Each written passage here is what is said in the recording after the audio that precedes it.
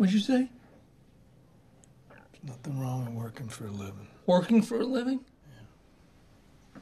What do you call this motherfucker? Is that working for a living? Huh? Is it working for a living when I carried my best friend's legs under this arm and the rest of them under this arm?